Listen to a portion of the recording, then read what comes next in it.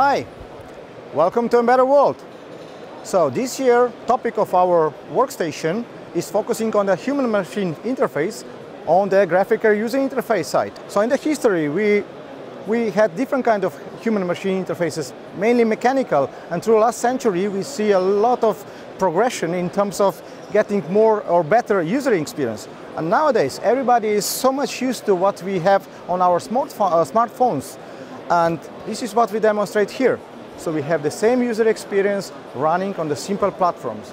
And the thing about these demos here, they are all running on microcontrollers.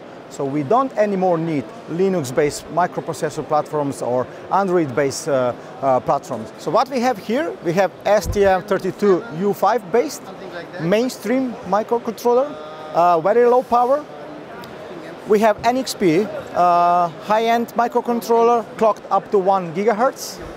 We have Infino XMC 7200 base, which has 3 cores inside.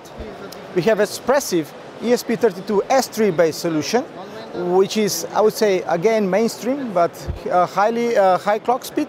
And one of the latest additions from Renesas, Cortex-M85 based Array 8 D1 solution. So if you would like to get more about it, please contact me, my colleagues at EBV Electronic, or check EBV Electronic webpage.